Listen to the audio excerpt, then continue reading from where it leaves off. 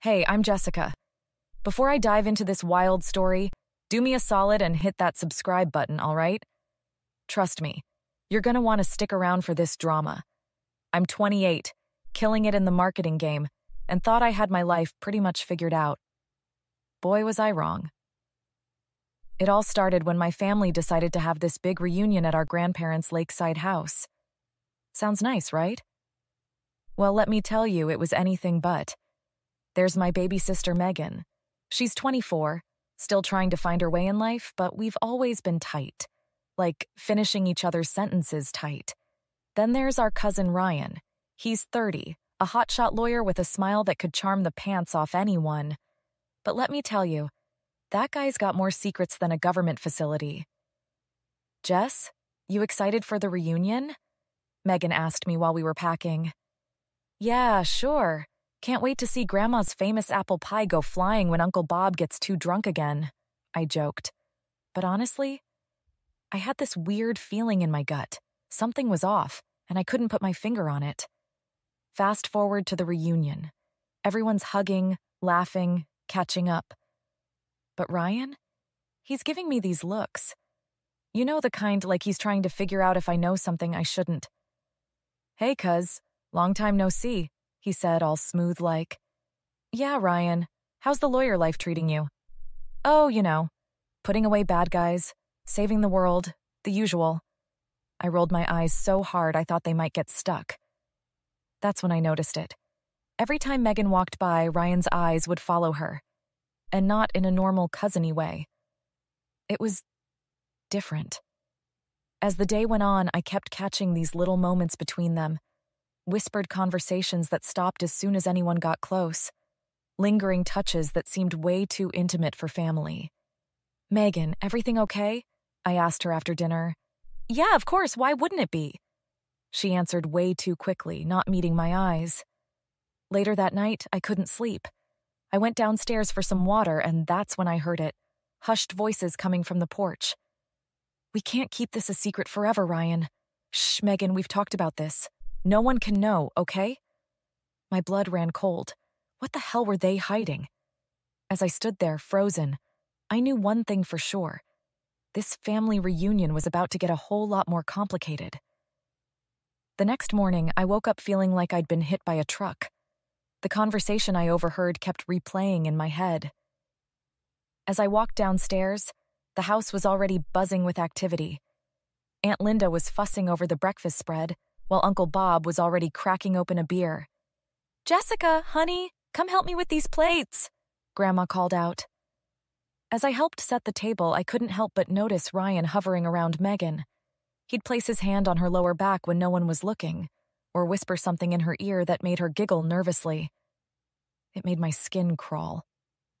During breakfast, I kept a close eye on them. Ryan practically growled when our cousin Matt tried to sit next to Megan. This seat's taken, he snapped. After breakfast, I saw Megan head upstairs. This was my chance. I waited a few minutes, then followed her up. Her phone was on the bed and she was in the bathroom. I know it was wrong, but I had to know what was going on. I grabbed her phone and started scrolling through her messages. What the hell are you doing? I spun around to see Megan standing in the doorway, her face a mix of anger and fear. Megan, I'm sorry, but I heard you and Ryan last night. What's going on? Her face crumpled. Oh God, Jess. I didn't want you to find out like this. So it's true? You and Ryan? She nodded, tears streaming down her face. Please, you can't tell anyone. Ryan says it'll ruin everything if people find out. I was stunned. Megan, he's our cousin. This is so messed up. I know, but I love him, Jess. Please, promise me you won't say anything. Before I could respond, a shadow fell across the doorway. Ryan.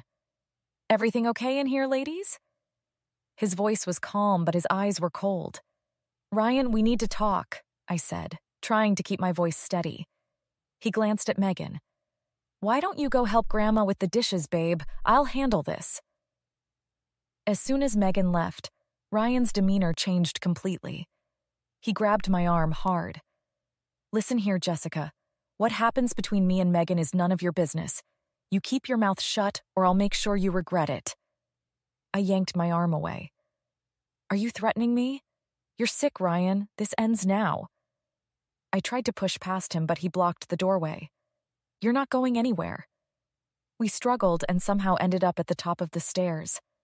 The rest of the family was gathering in the living room below, oblivious to the drama unfolding above them. "Move, Ryan. I'm telling everyone the truth." His face contorted with rage. "Like hell you are!" And then, everything happened in slow motion. I felt his hands on my shoulders, a hard shove, and suddenly I was falling. The last thing I saw was the shocked faces of my family looking up at me before everything went black. The first thing I noticed when I woke up was the beeping. Steady, annoying beeps that made my head throb even more. I tried to move, but a sharp pain shot through my arm. That's when I realized where I was. A hospital bed, my arm in a cast, and my head feeling like it was stuffed with cotton. "Oh, thank God, you're awake!" Mom's voice thick with tears. I blinked, trying to focus. What happened?" Dad's face appeared, his expression grim. "You fell down the stairs at the reunion. Ryan pushed you." The memories came flooding back. Ryan, Megan, the affair, the argument, the fall. "Where's Megan?" I croaked. Mom and Dad exchanged looks. "Honey, there's something you should know." Turns out, after I fell, all hell broke loose. Megan, racked with guilt, spilled everything to our parents. The affair, Ryan's threats, all of it. The family was in shock. Ryan saying it was an accident. Dad said, his jaw clenched, that you tripped and he tried to catch you. "That's bullshit." I tried to sit up, wincing at the pain. "We know, sweetie," Mom soothed, "but without proof." I lay back, seething. How could this be happening? How could Ryan get away with this? Over the next few days, I learned more. The family had initially cut Ryan off, but somehow he was worming his way back in. Crocodile tears, promises of therapy, the whole 9 yards. And some of them were buying it. "He's family," I overheard Aunt Linda say. "We can't just abandon him." I wanted to scream. But as I lay there, a plan started to form. If the family wouldn't see Ryan for who he really was, I'd make damn sure the rest of the world did. As soon as I was released from the hospital, I called my best friend Alex. "Alex, I need your help. We're going to take Ryan down." "I'm in," she said without hesitation. "What's the plan?" We started digging into Ryan's past, his work, everything. Alex, bless her, used her IT skills to do some not-so-legal snooping into Ryan's work emails. "Jess, you're not going to believe this," Alex said one night, her voice excited. "I think Ryan's been embezzling from his firm." "Are you serious?" I sat up straighter, ignoring the twinge in my arm. "Look at these transfers. They're hidden, but they're there. He's been siphoning off money for months." I created an anonymous email account and sent a message to Ryan's fiancée. Detailed everything, the affair with Megan, the embezzlement, pushing me down the stairs. I attached copies of the incriminating emails Alex had found. "You don't know me," I wrote, "but you deserve to know the truth about the man you're planning to marry." As I hit send, I felt a weight lift off my chest. Ryan thought he could get away with everything he'd done.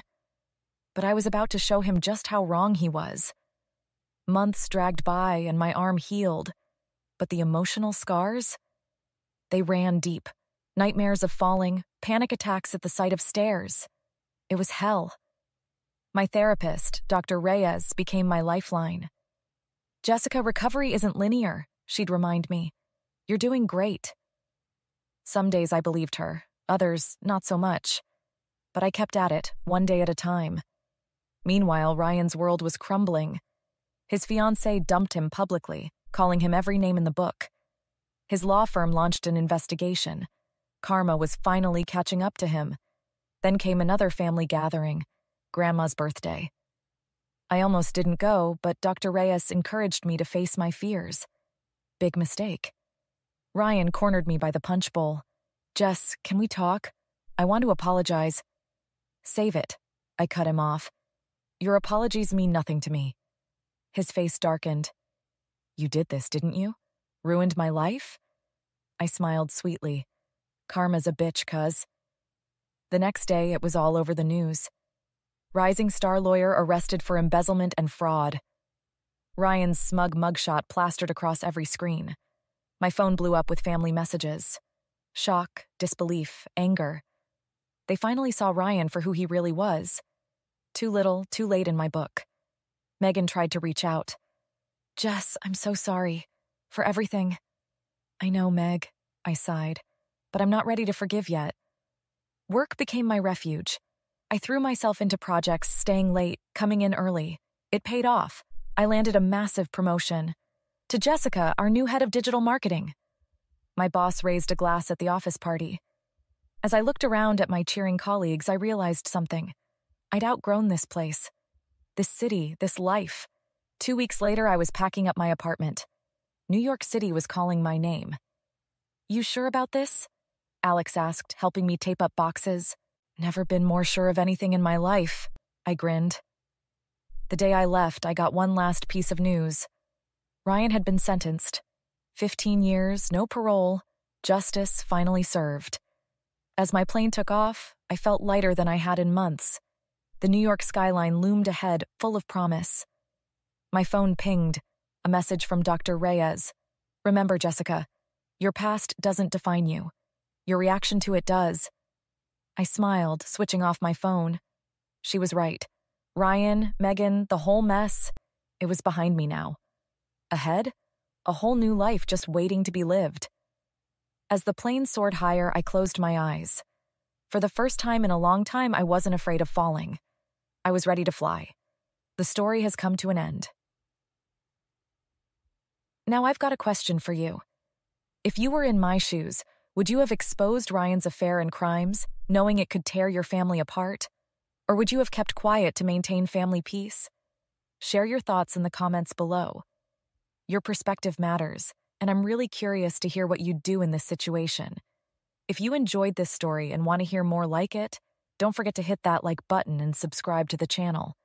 Your support means everything, and it helps me keep bringing you these real, raw stories of survival and justice. Thanks for listening, and I'll catch you in the next video.